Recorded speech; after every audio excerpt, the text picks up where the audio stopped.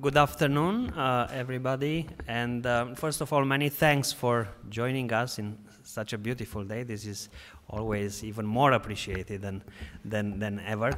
My name is Marius Dragomir, and I work in Budapest. I'm the director of a research center called Center for Media, Data and Society at Central European University, and I'm here today with a wonderful panel to talk about Eastern Europe.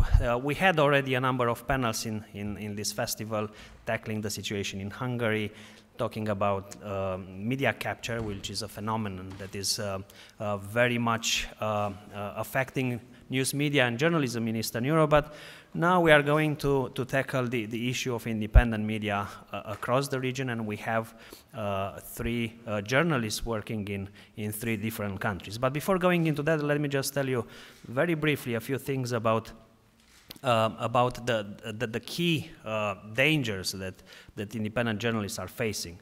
We have talked a lot during this event, and everybody is looking into the issue of media capture, which is a phenomenon of increased and high level of government and oligarch control over the media.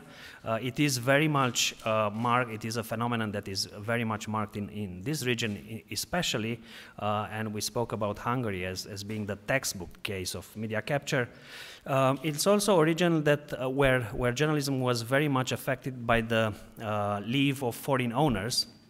We have been, at the center, we have been collecting data and following the situation of foreign media owners in the region, and in the past decade, 11 of the 17 most prominent foreign owners in the region left completely their businesses. The last one, in fact, was a company from Sweden, MTG, which sold its asset in Bulgaria in February to a group of domestic owners. And talking about domestic owners, this is very important for the region because it's important to look at the increase of the oligarchic local control of the media, which is not always very good. In fact, it's very bad in most of the countries of the region. And the third point I want to make is the fact that we are talking about this phenomenon, and it is even more serious than we imagine, simply because if you look at the sources of capital in the media, there is a major accumulation of capital in the wrong places, and we expect this phenomenon to continue, in fact, and to get even worse. But I know that you are very familiar with journalists from Eastern Europe coming and complaining usually and about the situation, so we don't want to do that here. This is a panel that will try to actually have a more nuanced discussion about what is happening there, to understand, to nail down what is the moment in time in this media capture attack on the media where you actually lose completely your independence. But more than that, we are trying to debate something more constructive, and we are trying to understand how journalists can increase their impact in the region. Already the people you have here, they already do that. They have been doing that for many years, in fact, in very hostile environments, in fact. So without further ado, I'll just quickly ask my panelists to introduce themselves. We have Dragana Pecho, who's a Serbian investigative journalist working for CRIC, which is the Crime and Corruption Reporting Network in Serbia, and she's also doing work for OCCRP, which I think was very prominently presented in this festival. You are, I guess, all familiar with that. We have Borjana Jambazova, who's a journalist from Bulgaria, and she has her work published in a number of very reputed publications, including the New York Times, The Economist, and Politico, among others. And we have Tomasz Bodoki from Hungary, who's an investigative journalist and editor, and based in Budapest, Hungary. He has been a journalist since 1996. Before at LASO, the organization he works for, he had a stint with index.hu, which is another prominent media outlet in Hungary. Before going into questions, let me just ask my panelists to quickly tell you what they do and what their organizations is doing. So let's start with Serbia, maybe Dragana. Thank you. Hello, everyone. I am an investigative journalist at CRIC, which is shortened for Crime and Corruption. Before that, I worked for several years at Center for Investigative Journalism of Serbia. And then one day, my editor and a few colleagues of mine decided to establish new media. So that's a new website that is revealing corruption and organized crime, and also some cross-border stories in cooperation with OCCRP. And our idea from the beginning was to investigate corruption and organized crime related to high officials. So those were the targets that for us. So, for example, we created a whole database of politicians' assets. So far, we have around 50 profiles of politicians. So this is a topic that was most, let's say, painful for them, because if you are touching their property, then it's something that they really, really don't like. For example, one of the first stories was revealing a property of Serbian President Aleksandar Vučić, who is back then was a prime minister. So, because as we figure out now that they are usually don't buy property of their own name, like our president owns a really small apartment, like 30 square meters. But we actually discovered that a lot more property owned by his family members. And other stories are related to Belgrade mayor, which we published several years in 2015. So we revealed that Siniša Mali, who was then Belgrade mayor, actually bought 24 apartments in Bulgaria on the seaside as a director of 2 offshore companies. And there was also a story about him, how he, while he was working in the agency for privatization a long time ago, helped his father to privatize a company, then how he and his family illegally obtained 10 hectares of land, state-owned land in Serbia, and actually he was the owner of the land at one moment, and then he sold the land to an offshore company, and the whole money ended up on his bank account. So this guy, there's a serious suspicion that he was involved in money laundering, and it's more than €500,000. Today, this guy is Serbian finance minister, for example, so one of the closest associates of President Aleksandar Vučić. And there was also a story that we managed to obtain a document showing that a young doctor helped one of the most dangerous criminal organized crime groups in Serbia during the 90s, which was sentenced for assassinating of Prime Minister Zoran Đinđić. So he helped them actually when they was killing criminals, their enemies on the street, and when they end up in a hospital, this young doctor helped them to finish these guys. So as an award, he got an apartment in Belgrade. That's what these criminals as protected witnesses was explaining on the court, that they gave him an apartment in certain block in Belgrade. We managed to get the document contract that 10 days after the murder, this doctor had signed a contract to obtain this apartment from a wife of one of the leaders of the gang. And just after that, shortly after that, he sold the apartment. For example, this guy, this young doctor, is now, around 20 years later, Serbian Minister of Health. And for example, these are just a couple of examples of the story that we were revealing from the beginning of when we started to work on it, and a lot of things happened. So a lot of things now are part of our job. Smear campaign, so many times that tabloids were attacking us because we published certain stories. So, for example, after the story about the Aleksandar Vučić, who was back then prime minister, there was my editor Stevan Dojčinović was on the cover for several days on cover on Serbian tabloid Informer. Like mafia is attacking family, Vučić's family. Like we want to bring down the government and so on.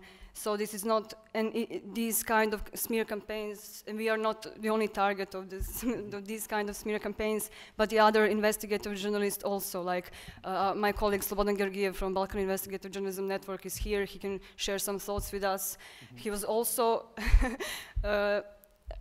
he was also on these front pages. So usually they would like call us like paid by foreigners, paid by Soros, or we are, want to bring down the government, we are state enemies. Once they published a front page with my editor saying that he's sadomaso French spy. So there were a lot of cases that, like online harassment, like on daily basis, it's normal that a lot of people, trolls and bots, write whatever they want about you on social media. But it also happened that we received the death threats on social media that we all written for me and for all my for other colleagues in Greek, that we should all line up and shot. And these cases, for example, are still in the prosecution's office, so nothing happened after that.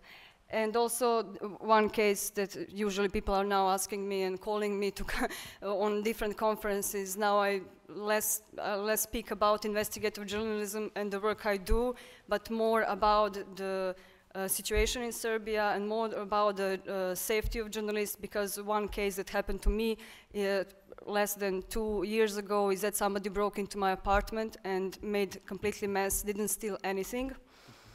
And after that, police minister said that they will do their best to resolve the case, that they also questioned some people that are actually from Bulgaria, which was then also funny because of the stories of apartments in Bulgaria of the minister. But less than 2 years later, nothing happened. Like, we were following the case and write news and update about the case. Nothing happened, and just after our news, police sent a report, for example, to prosecution, but nothing.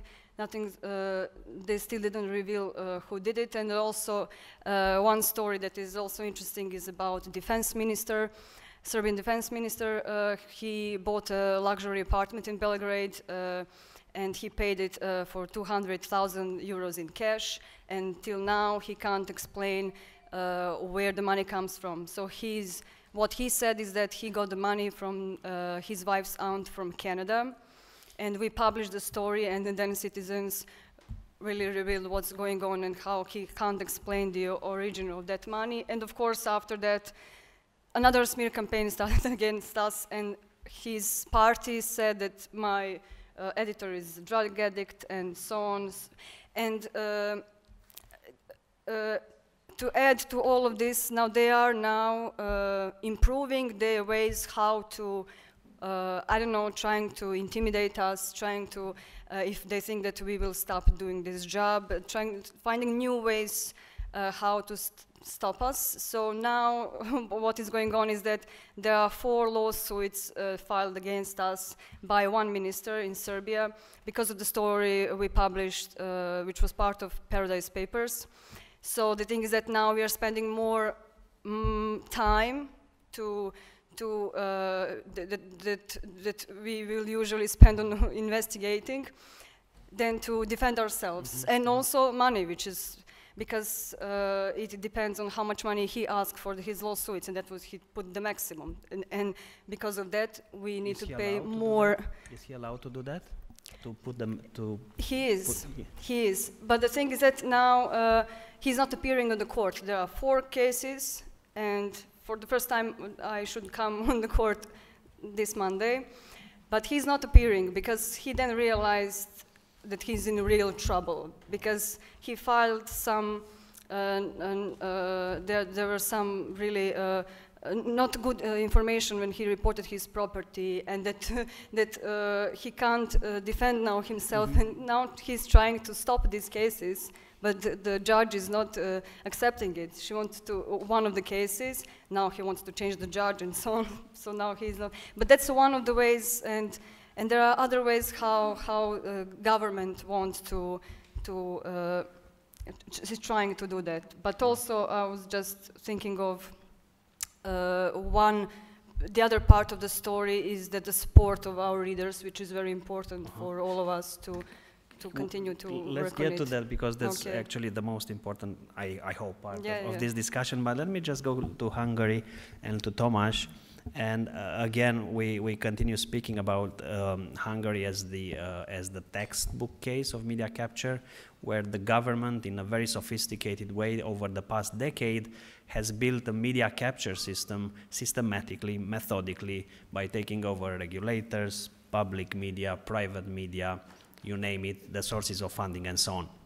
So let me ask Tomasz, well, first of all, tell us what you do and what your organization is doing. And I have a question for you. Is there a moment in time that you can identify where in these constant attacks and long-term attacks, you really felt that you are losing control and you cannot actually do independent journalism? Okay, so my name is Tamás Bodoki. I'm a journalist and editor for átlátszó.hu, which is a non-profit center for investigative journalism. We established átlátszó in 2011, and the main goal was to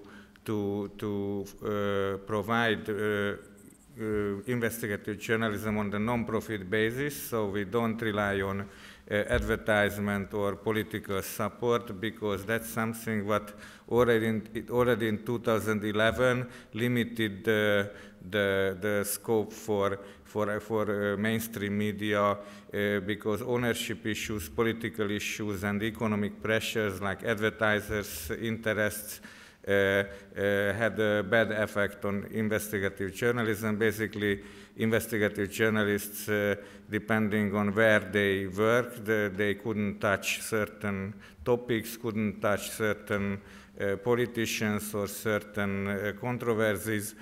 And our idea was that if we become a non-profit, we won't have these kind of limitations. So, speaking about media capture, I think we must go back to the first Orban government, which was between 1998 and 2002. And when the first Orban government lost the elections in 2002, they simply blamed the media bias. So they had the impression that the media was against them, the media was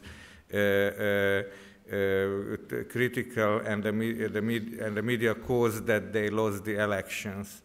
So what they did, they started a very systematic and long-term building of a media empire, which is entirely controlled by the Fidesz party. So even when they were in opposition between 2002 and 2010, they managed to create a news television, a daily paper, radio channels. So they started to create their own media enterprises. And at the same time, what happened was that Marius already mentioned, that the foreign media owners who came in the 90s started to sell off their media and sell off their companies to local businessmen who are often very closely connected to local politics, and they don't only own media, but they have other enterprises as well. So when at the time I worked for Index, we had owners who also had businesses in banking, on real estate, who had a close tie to politics. So this type of media ownership in the 2000s made the life of the journalists difficult. But the turning point, if we have to specify a turning point, it came at 2010, when Fidesz came to power again, and they decided that they need to reshape the whole media landscape, and they used various methods to exercise more control over the media. First of all, they changed the media law. Then they occupied the public service media, which is a huge enterprise in Hungary. It can be compared to the Italian public service media, so a lot of channels and a lot of public money going into creating public service media. And before 2010, this public service media was supposed to be more or less balanced or non-partisan.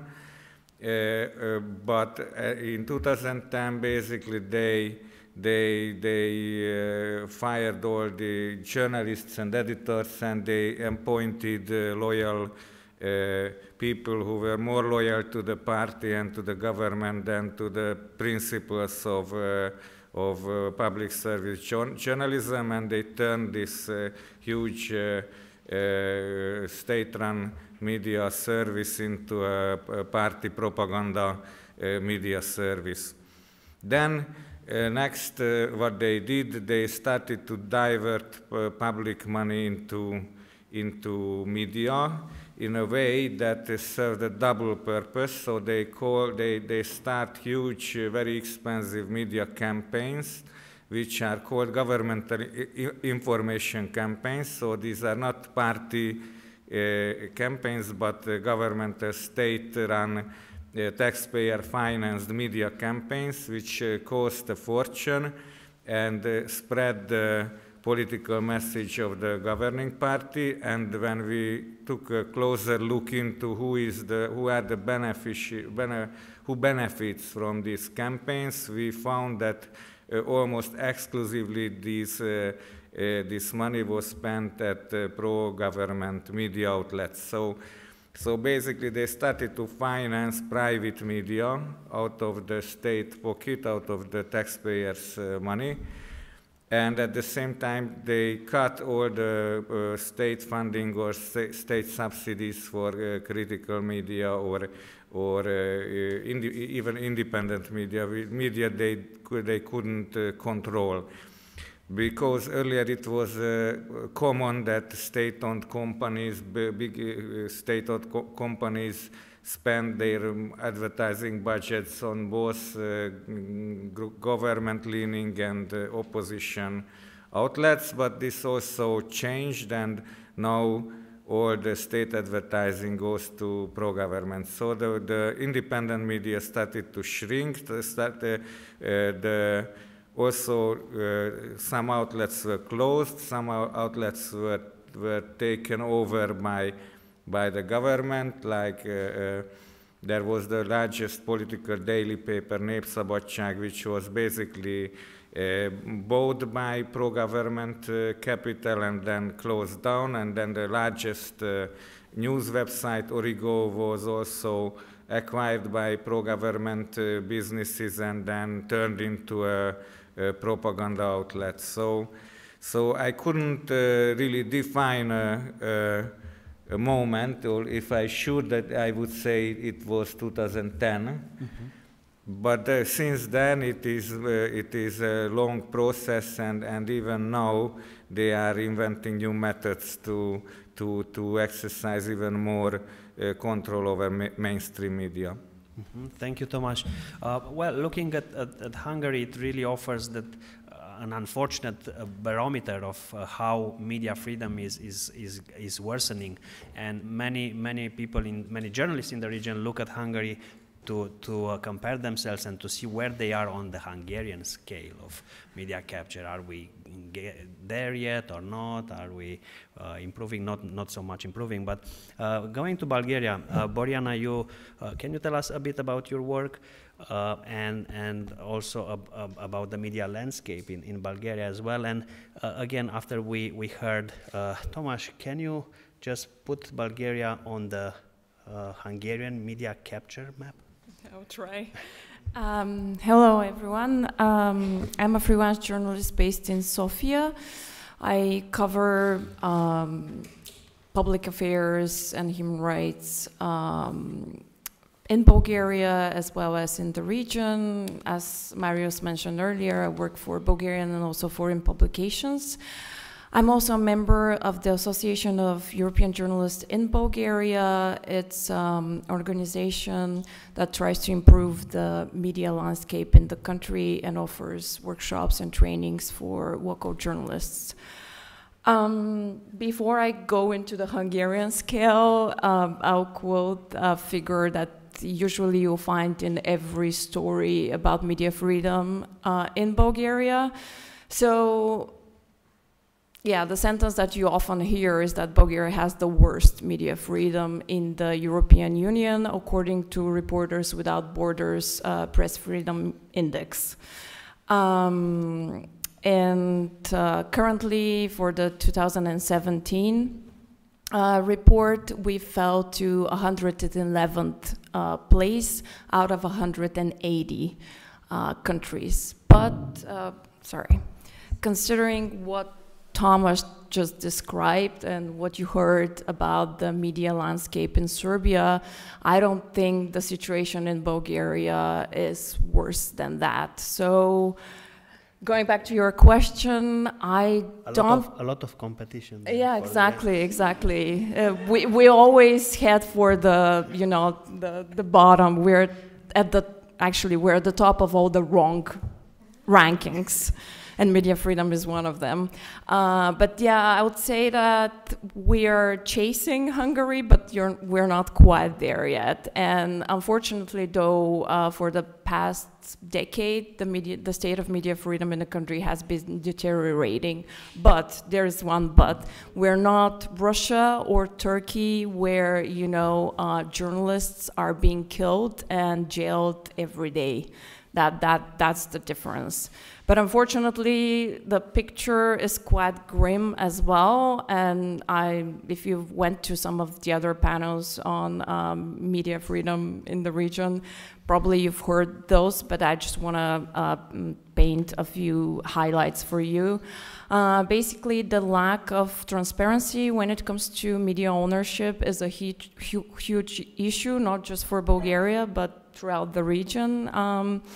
We see it everywhere, but it gets dangerous when you have like a local media mogul and politician control much of the press. And it's not rocket science. I mean, Marius mentioned that Hungary is a textbook example, but these guys, local oligarchs, media moguls, whatever we call them, it wasn't rocket science for them to figure out that once you have your hands on the media, it's easy to exert political and economic power and to be basically to trade influence.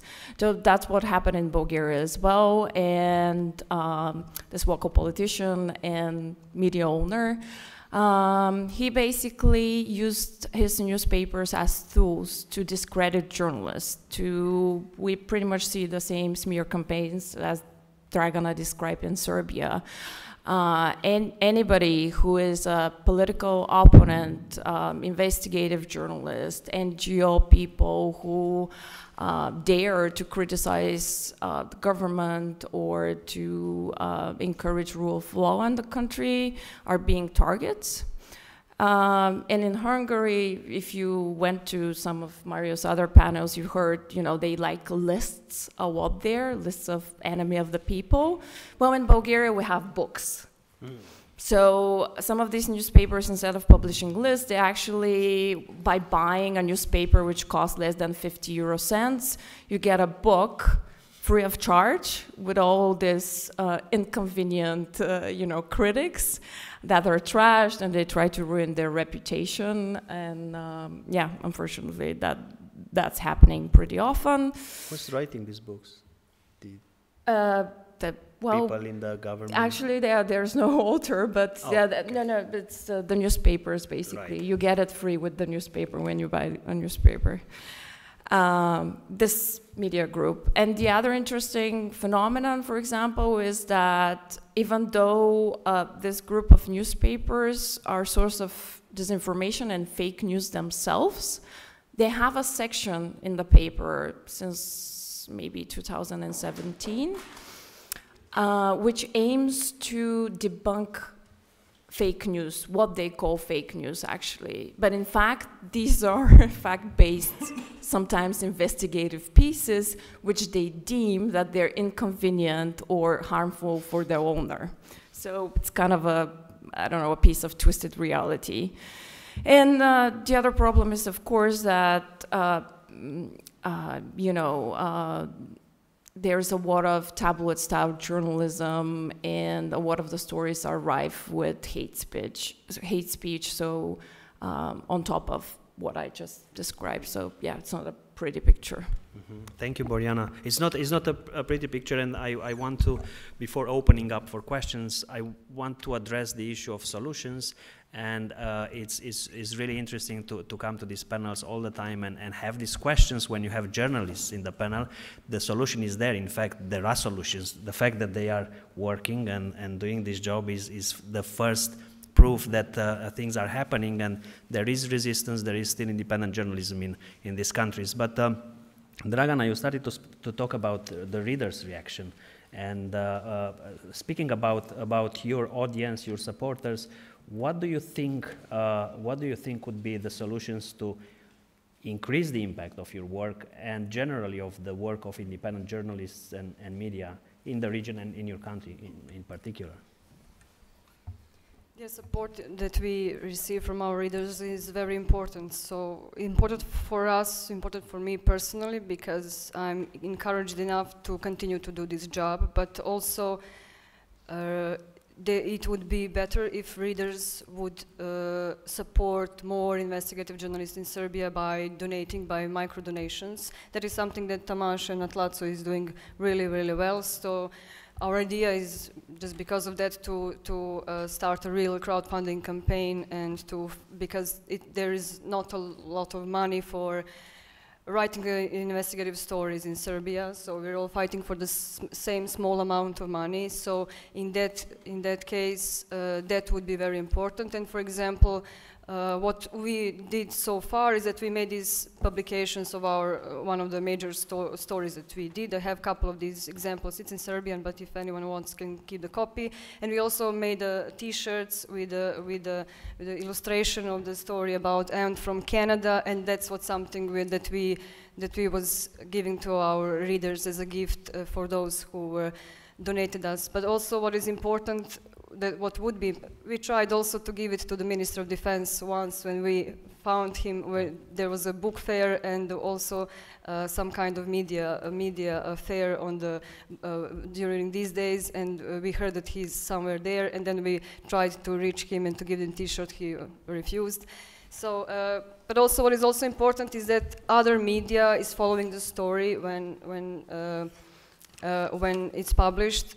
But for example, what happened when we published a story about Ministry of Finance and these apartments in Bulgaria is that one of the biggest daily newspapers was following the stories, because we were publishing stories each Monday, but then they received messages saying like, okay, Creek is going to publish something tomorrow, don't you dare to republish it, because then that would affect them. They would not have enough money from the advertisement or something like that. So mainstream media and almost all media are under control, so it's not possible to expect that they will republish your story. Usually how it looks like is that if a person that is a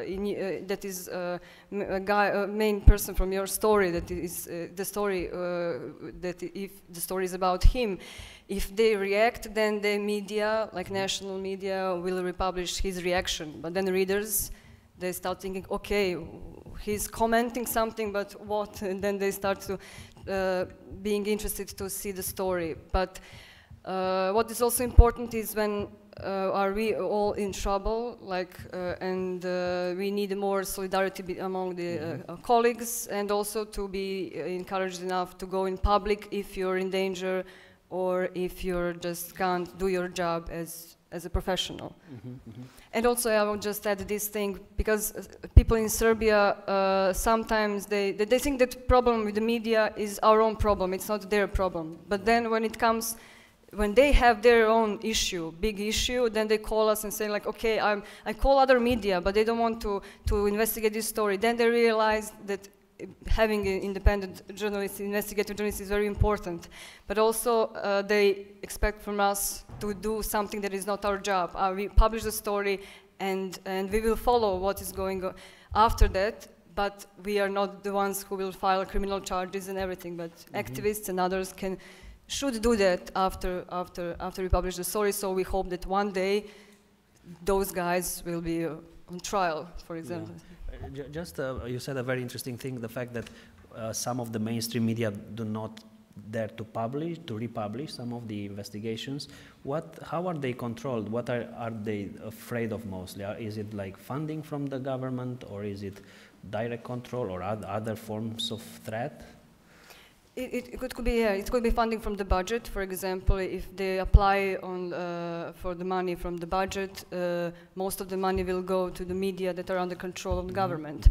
Or not just that, some other companies, private companies, because they give money to the political party whose president is our president Vučić. So their company is not, they just can't give their money to those media if they will just publish these kind of stories. So that's a problem. But it was different. If I can compare how it was less than 10 years ago. When I started to do this job, we would publish the story, and we will share it on social media. And usually people in the government, back then when it was government led by Democratic Party, they would completely ignore it. But now this government just can't ignore the stories that we publish. And also a big difference is that more and more people in Serbia use internet, are on Facebook, Twitter, more and more use Instagram and so on. So you can't, it's like a bomb. It goes and and you just can't stop it. So that's something that helps us to spread the story, and then they just have to go and ask the questions that they didn't want, because they're always refusing to give us interview before we publish the story. Right, thank you. Well, this is when you talked about solutions, solidarity comes back and back in our discussions, across solidarity among journalists at the country level, but also I think very importantly on a more regional and even maybe pan-European level. But solutions, improving your impact, who wants to tackle that? Oriana? Tomasz? Okay, yes. So I think we are facing a double challenge with Atlas. So one is the financing and the other is distribution. And on the financing side, in a controversial way, this kind of media environment helps us, because a lot of people are not satisfied with what the pro-government propaganda machine can offer them as news. So they are turning increasingly to independent news sources, and they are willing to finance, willing to donate to this kind of website. So Atlaso was the first to start a crowdfunding campaign in Hungary, and we are able now to collect more than 60% of our revenues from the audience, but also now all the other independent news sites and media outlets started this kind of campaigns, trying to convince their readers that they need to take part in the financing of the news production. But on the other hand, the distribution is a problem, because the pro-government media is expanding. It reaches more and more people. It works in a push mode. So if you are not an active news consumer and you are not looking for independent news, then you only get the government stuff. And they never ever will carry your news or republish it. It is out of question. They only carry smear campaigns and they try to discredit independent news sources. And so we are basically limited to approximately like 5 to 10% of the population who goes on actively on the internet and is looking for our website and similar website, and I think there is a challenge which I don't know how can be overcome. When Atlaso started, we had still had 3 or 4 TV stations regularly featuring our work or the newsworthy stories, and now it's only one TV station left, which is occasionally republishing our work. We can still manage to have more than 3,000 quotations in other media per year, but these are mostly the similar internet-based media which reach a limited audience. So I think the The problem is that I don't see the solution on the distribution side of this problem. Thank you. Boriana? Well, obviously, we won't be able to solve the struggles of independent media in less than 60 minutes. Otherwise, we'll be billionaires by now. Yeah, exactly. But if I'll try to sum up some highlights, for example, I think what Dragana says is really important. And for example, OCCRP is doing a pretty good job in that. And I mean this creating the sense of collaboration, support and community within the country, but also in cross-border projects. It's really important because there are a handful of independent outlets and reporters in those countries, so it doesn't make sense to fight between us. It makes sense to fight back. The oligarchs, the pro-government media, and to strengthen the free press, basically. So that's one way to do it, those collaborations. And the stories that they broke about the apartments was helped in research by colleagues in Bulgaria, and it gets a much bigger impact this way. And also even trying to reach a bigger audience by publishing, let's say, in English, because sometimes when investigative journalists are doing excellent work, but it's only in local languages, the governments tend to ignore that. But once the stories broke in the international press, for example, and we had a couple of examples like that in Bulgaria recently, then they need to pay attention. Something that Thomas touched on is media innovation, and I'm really happy to see that in the region we see more and more projects like that. You were the first one to crowdfund in Hungary. We see how media startups in Central and Eastern Europe are increasingly trying to benefit from technology and different online tools to reach bigger audience and basically to offer alternative to those media capture systems and local oligarchs by finding new ways for distribution, for example, by starting a digital first publication. They're a good example in Slovakia, Endemic, who is like a profitable publication 3 years after the launch. There are Outriders in Poland, there is Decatur Revista and the House of Journalists in Romania, RISE projects as well, which are really benefiting of this technological tools. And also, I know it's old school, but I think we need to strengthen and support local journalists.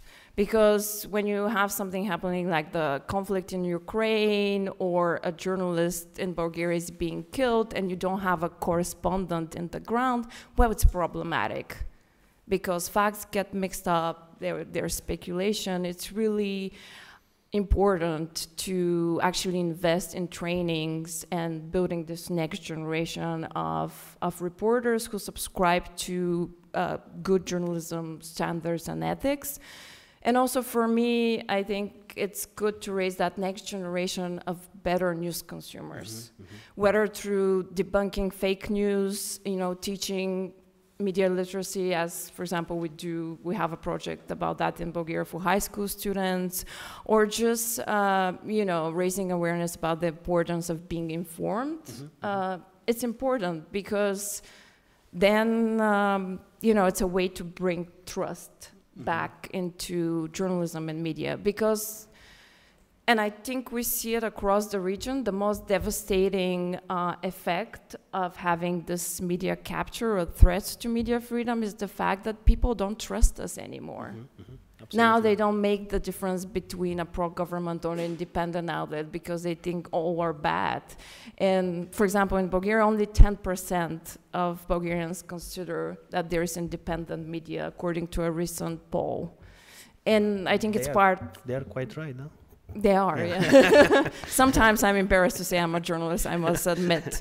But yeah, building back that trust by doing our job and offering quality reporting, though. I think this is really important, and there are some examples across the region. In fact, I know in Romania, journalists and colleagues in NGOs doing work with the young generation, going throughout the country and doing this media literacy projects that are, I think they have quite a lot of impact, and it's really important because working with young generations, you build actually the media consumers of tomorrow. But we have up to probably like 10-11 minutes for questions from the public. I have lots, but I think our guest here would have some questions. So we open the floor. Yes. Yes. Hello. I'm a freelance journalist from Romania, and I would also like to ask you something about that. What do you think about the present situation of Romania media? So, like in comparison to the media in Serbia, in Hungary, and in Bulgaria, especially given the fact that our anti-corruption department will also be left powerless, probably or not. We'll see how the European Union feels about that. And what do you think Romania's perspective, so Romanian media's perspectives are for the future? And also on the Hungarian scale, so to say, where are we in the region? How do you guys look at us, so to say? So, any of you wants to compare Romania with Bulgaria, with Hungary, with the Hungarian scale? Well, I don't think I'm an expert on that, but maybe you can tell us more. But, well, I just mentioned I'm really hopeful and excited to see projects like that. We have a conference last year on media innovation, and we had Vlad from the House of Journalists speaking.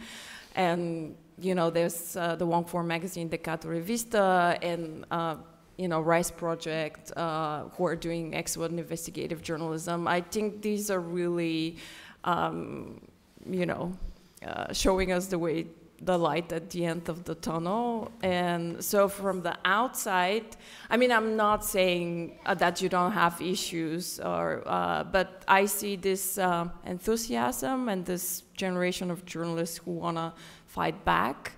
And also, it's good to see that you have this critical mass that is taking the streets whenever there are, you know, wall amendments that want to, you know, reverse the fight against corruption. You know, it's funny because we joined the EU together back in 2007, and there's always this kind of competition who is better at tackling corruption and organized crime. And at some point, Romania was ahead. I hope this won't be undone, but it's good to see that people are starting to take notice. And the media maybe should take part in that by, you know, reporting more on corruption. Yeah. Right. Yeah. Anybody wants to? Yeah, Tomas? I just wanted that I also not an expert on the Romanian situation, but I guess you have this oligarchic, politically connected media ownership, but Hungary has also gone to the next step when the oligarchs donate their media outlets back to basically the party. So they created a big, huge foundation with like 500 media titles, and all these politically connected oligarchs donated their outlets there. So we are one step further on the road to revert to a one-party state and a highly centralized media. So oligarchic media ownership might feel bad, but it's still better than this highly centralized state-organized media structure. Okay, Hungary is taking the first place. Yes. Just to add, we are happening to finish a Romanian report, in fact, about journalism these weeks, and just wanted to say that compared to Hungary or other countries in the region, we see the situation is far from being great in Romania. What I can say first of all, but looking at how it has been done in Hungary, for example, it took quite a high level of sophistication to really attack from so many parts, which is not the case in Romania, simply because you don't have an Orban, and politicians are incredibly incompetent. They are really they cannot really build that kind of thing at the moment. So it's bad, but it's not yet there simply because of we are lucky with bad politicians. You want to add anything on that? Well, they don't have that kind of Orban yet, and I hope Vucic. you will not, or that kind of Vucic yet, and I hope you will not have it. But I just wanted to add, as Boran mentioned, these protests As we can see in Serbia, we can just people on Twitter like posting photos like, look at these Romanians, they're heroes, like, wow, they're on the streets for days, like, what are we doing? And but as far as I know from my colleagues from Romania, from RISE project and others, you're lucky because you don't have this kind of issue, like surveillance, like agents from security intelligence agency following you, making photos, then give the photos to tabloids, and then they constantly use it for smear campaign and some other stuff. So you're still lucky to not to be on this still, yeah, and good luck with that. Thank you. Time for maybe, yes, Jeremy. Hi, Jeremy Joker from Transitions in Prague. So when I go attend discussions like this, I'm always surprised that we have 2 EU countries here, a country on the cusp of at least wanting to join the EU. Do you see that as any part of the solution of trying to get European politicians more interested in these issues, some kind of leverage that they can actually apply on the government? I mean, we saw obviously judiciary questions in Poland. The EU moved, issued some rulings. It seemed to have at least some kind of effect, at least temporarily. What about the media? I mean, why are we talking about this without having any kind of hope that the EU will actually do something about it? I was expecting that question. Who wants to? Do you want to start? Or? No. No. Okay, I can say that we are not part of the EU. I can answer the question. So the thing in Serbia is that now government and EU thinks there are some other bigger issues than its media freedom or human rights. So we still now wait to resolve Kosovo issue, and then after that maybe this will come to the, like, now we will take care of these things. So probably that, which I don't support that kind of idea, because we are going down and down and down. So, and the other thing is that it shouldn't be, like, we shouldn't become EU member before we resolve these issues, definitely, because when we become a part of EU, nobody will care, and then they probably couldn't influence on that whether certain country will resolve issues with freedom of media. Like they now can't do that, like with Orban, who is our friend, unfortunately. So that's probably the case about the Serbia, who is not. Yeah, unfortunately, Bulgaria and Hungary are not good examples of that, because this wasn't, you know, actually it's an interesting coincidence, because the deterioration of the media freedom in Bulgaria started, well, at least on the media freedom index, it started dropping right after we joined the EU. And I think this is partly because this is not one of the topics that has been monitored, you know, not unlike corruption and organized crime, for example. And the idea behind this panel, for example, is because I do think we need to talk about things before it's too late, before, you know, the Orbans in Europe or of the world are multiplied, or before journalists get killed. Because there was a killing of a female journalist in Bulgaria last year, and then we got all the spotlight. But before that, it was really hard actually to convince editors or, you know, foreigners that we should talk about the struggles of independent press in the country.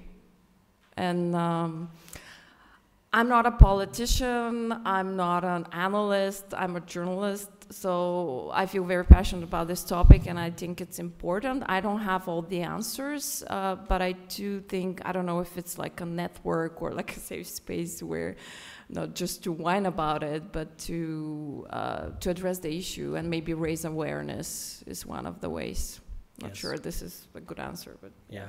On this note, indeed, a very important issue, and I think we have to look increasingly into that. A problem with you is that it doesn't have mechanisms to concretely intervene in at media policy at national level, and that's a bigger issue. But increasingly, this issue is being discussed in Brussels, so hopefully it will be discussed more.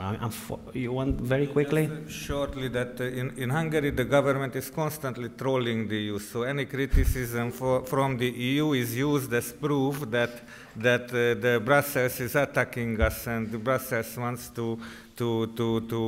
wants something wrong to Hungary. So I think the only solution would be to freeze the European subsidies in case of breach of fundamental values like press freedom, because any softer criticism has no value or even helps the government to alienate the country from the EU. Yeah, thank you. And on that note, also because we have to free the room for the next panel, this was great. Join me in. You have a solution. Yeah. We have to stick to that. We can discuss after the panel. Thank you very much for joining us. Thank you, the panelists, and join me in a round of applause for this wonderful journalist.